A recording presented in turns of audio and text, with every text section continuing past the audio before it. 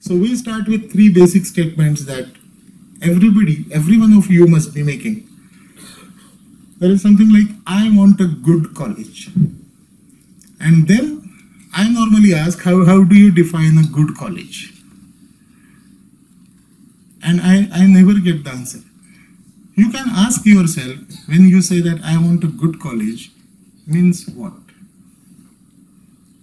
Are you going to call the college good college because you have heard about it? Are you going to call those colleges which are old enough so that they are good? And we, at the same time, if I suggest some other college, people say that I haven't heard of it. But the college exists for last 12 years, 15 years. I can understand this statement if the college is just 4 or 5 years old.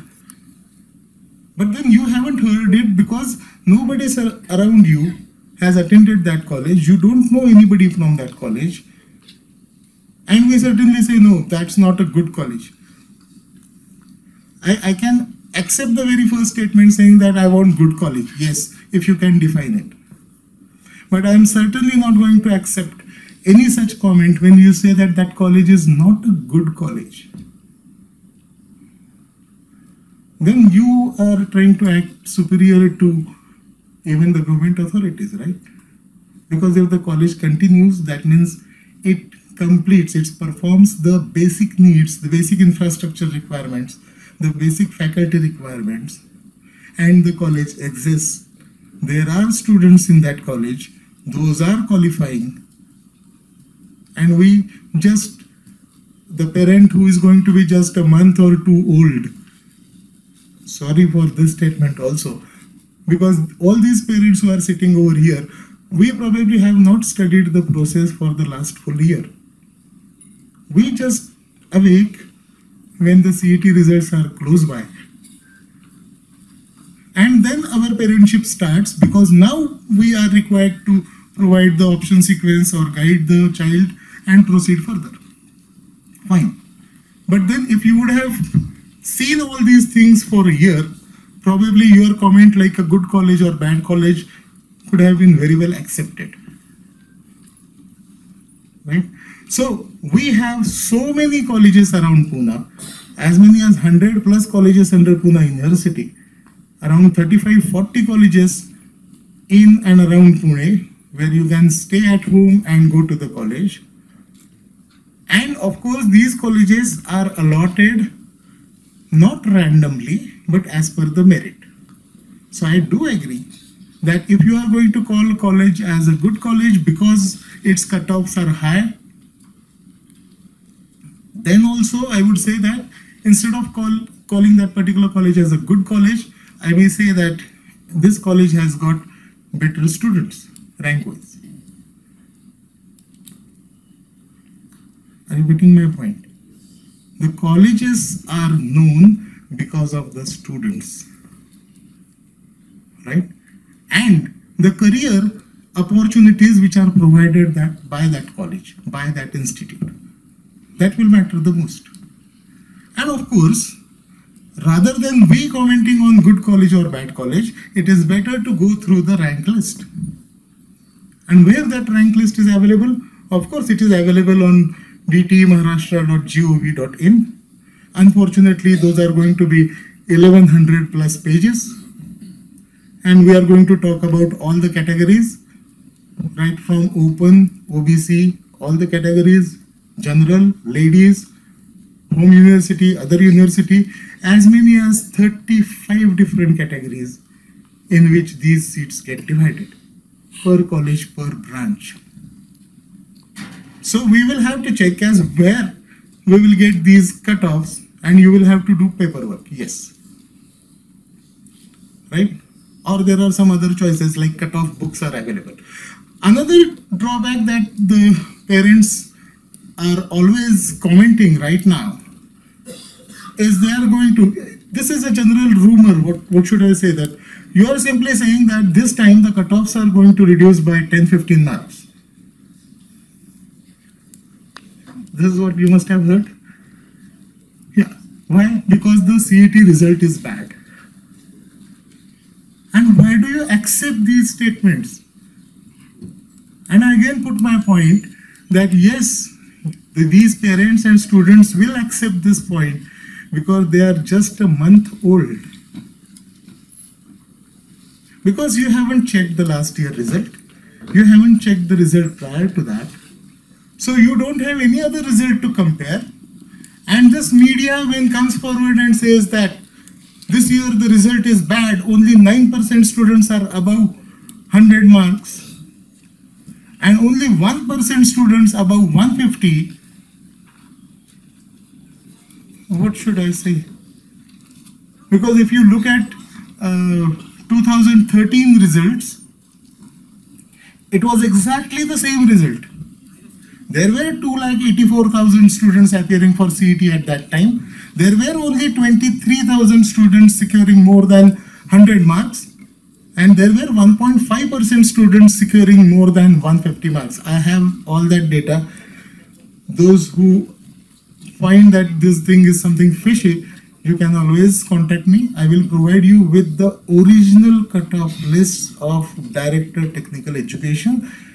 Under RTI also, if you ask them for 2013 result, believe me, it will not be available till the process gets over. But I do have and original documents. It's not manipulated. And so we say after 4 years that this year result is bad. It's not.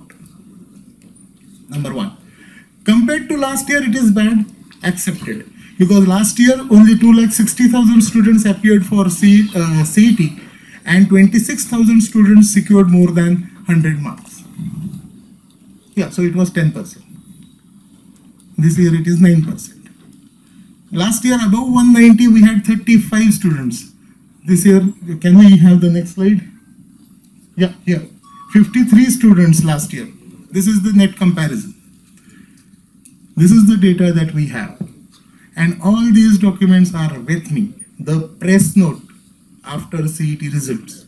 Right from 2005 I have all the press notes which describe the number of students. And see 2013 and 2017, it is just the same. I don't have 2015 or rather 14 and 15 because those were based on JEE. Okay, so those are not to be compared.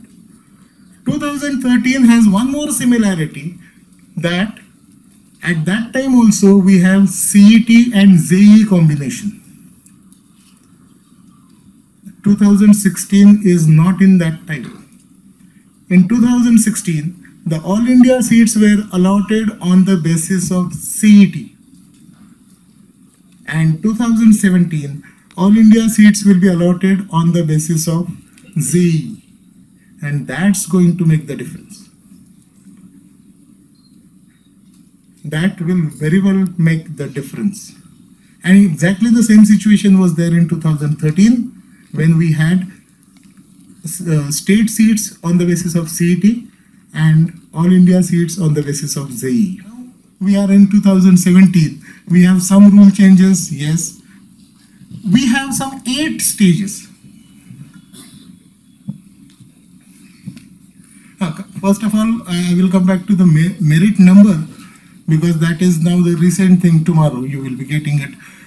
How many merit numbers we have and how to use them is one of the big questions. Say, every student who is appearing for CET as well as JEE will get at least 3 merit numbers.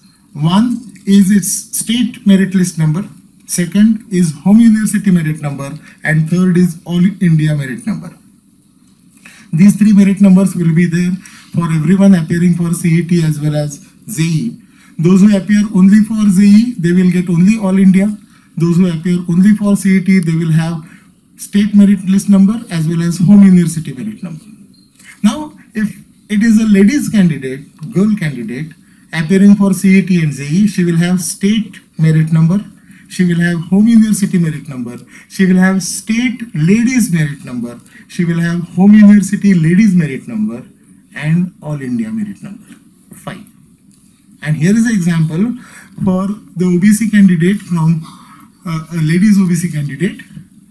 she will have state merit number, she will have home university merit number, she will have state ladies merit number, she will have home university ladies merit number, she will have state OBC merit number, she will have home university OBC ladies merit number, she will have state OBC ladies merit number, she will have home university ladies OBC merit number, and all India.